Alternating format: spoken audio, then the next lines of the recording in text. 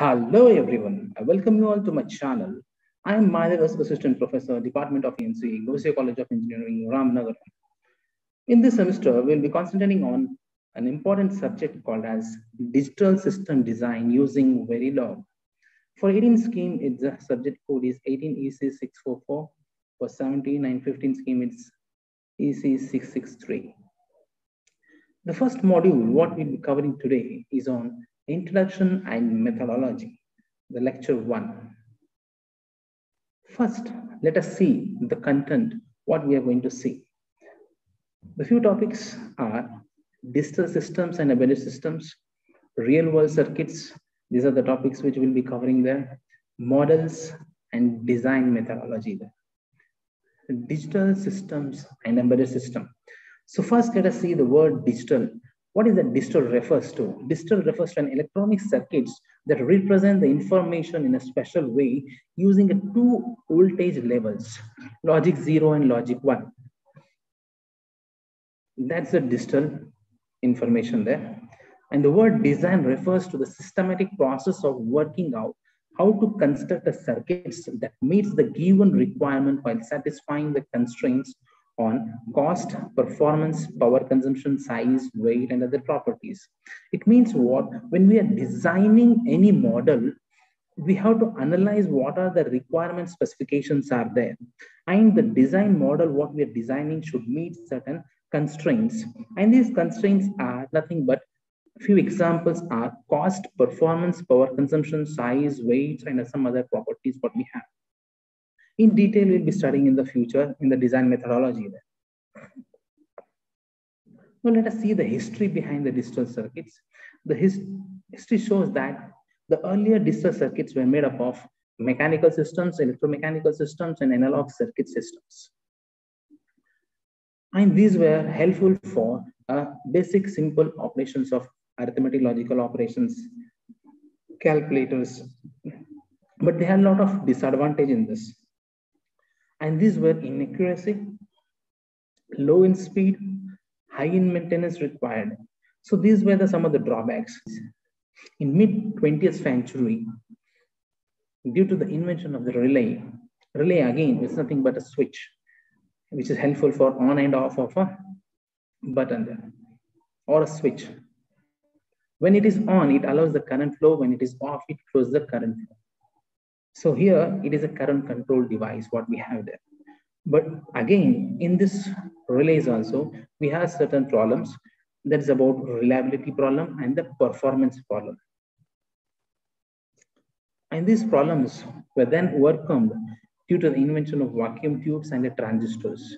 As the vacuum tubes started evolving, the digital circuit started evolving. And due to the invention of a silicon especially, the transistor started evolving and the major improvements started happening in the digital circuits, and the reliability and the performance were improved in the ICs there. And these were called as integrated circuits. Whatever the ICs manufactured with the help of a silicons, they were called as integrated circuits. As the manufacturing technology started developing, the size of the transistors and the interconnecting wires has started shrinking down. And you can see how the size of a computer has been shrunk from the desktop to the, now you can observe in the lab mobile, what we have did in the class through the Zoom. What a digital system is? A digital systems are electronic circuits that represent the information in discrete form. So anything which can be represented in a discrete form are called as digital systems. A digital system, on the other hand, represents a signal as a stream of discrete values sampled at a discrete point in a time, as shown in the figure. You can observe in the figure, it's a pressure waveform of a sound continuously varying over time. And a discrete representation of the waveform in digital system is shown with the help of X marks on the continuous signal, what we have it here. And all these X mark on this continuous signal are sampled at that particular instant of discrete point. So that's why we say this one as a digital system there. And this majority of the digital system designed and manufactured today are called as embedded systems. What is an embedded system means? In which The processing work is done by one or more computers that forms part of a system. Here, if you observe the word embedded, the processing of working is done within one single system there, where more number of computers can operate within one system. In a simple way, if you want to understand that embedded computer, it consists of a processor core together with the memory components for storing the program and the data for the program to run on the processor core, and the other components for transferring the data between the processor core and the rest of the system. What you understand in a simple way here is that if you take a simple example of a mobile, it consists of a processor, it consists of a memory, it consists of an I/O devices. How the synchronization happens between this memory, data, I/O devices is the most important operations present in that embedded computer. And how this is being controlled is with the help of an embedded software. So we write a program for this processor core, and this software is called as embedded software of a system. Now let us see the practical circuits. That's about real world circuits. Real world circuits are made up of transistors and wires forming part of a physical device or packages.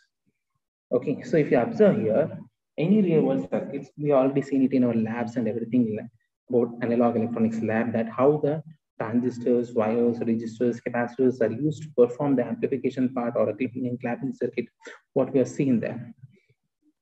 And these some of the electrical property of the circuit element together with the physical property of the device or the packages. What happens is that it imposes a certain number of constraints on the design circuit. So what happens is that the designer has to think what are the components has to be chosen, what are the restrictions to be used, what are the constraints of that particular device to be used during the design process.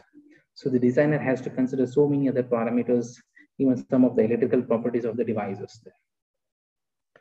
Okay, now let us see the integrated circuits. There's a real world circuits, what we have there.